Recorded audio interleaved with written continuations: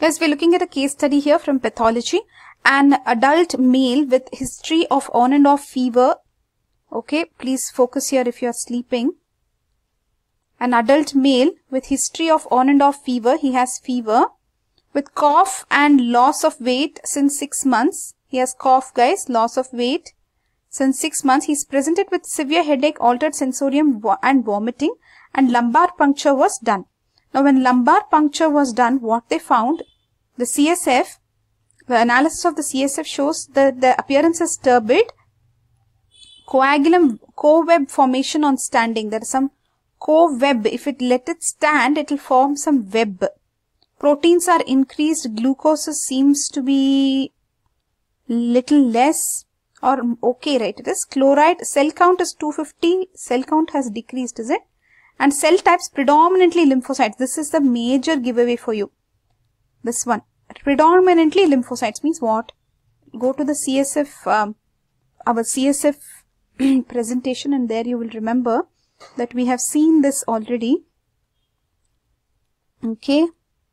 So basically, if it is lymphocytes, what did we see? Mostly lymphocytes means tuberculous, meningitis. Here there is some cobweb formation they are saying in the appearance. The proteins are increased because they have written it is 200, right? So proteins have increased and glucose is 45. That means it is decreased. It's almost same because normal is 45 to 80. They are saying decreased means actually they have given it as 45 only. Anyways, go back to the presentation there and look at this. So proteins have increased. Glucose seems to be okay. Predominantly lymphocytes. What should the cell count be? Normal cell count, what should it be? For cell count is less than 5 per microliter. So here they are saying the cell count is around 200 something, right? So it is again pointing to tuberculous meningitis only. So cell count 250 cells. Okay, predominantly lymphocytes is the giveaway for you. What is the diagnosis? Now write the diagnosis. Diagnosis is tuberculous meningitis. 2 points in favor are predominantly lymphocytes. Maybe this cobweb formation, I'm not sure. But proteins are more and proteins are more. Why will you say it is meningitis? Because the appearance of the CSF is slightly turbid. The person has headache, altered sensorium, etc. Look at the clinical features also. He has fever. As he has cough and loss of weight since 6 months, it seems to be a tuberculosis case itself, right? All this you can write.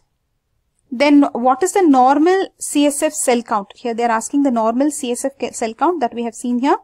Normal CSF cell count is less than 5 per microliter. And mostly the CSF will have lymphocytes. So less than 5, that is the answer for this, less than 5 cells per microliter is the normal CSF cell counts, and mostly they will be lymphocytes. Okay. What is xanthochromia? What are the causes? What is xanthochromia, guys? So guys, xanthochromia means when you centrifuge the CSF, right, it will look like this. It will have a yellow supernatant. So this is called as xanthochromia. Yellow is supernatant of the CSF centrifuging finding. What are the causes of this? Subarachnoid hemorrhage, jaundice, and even if the protein level is greater than 150 mg per deciliter. Do you know what the normal level will be of protein?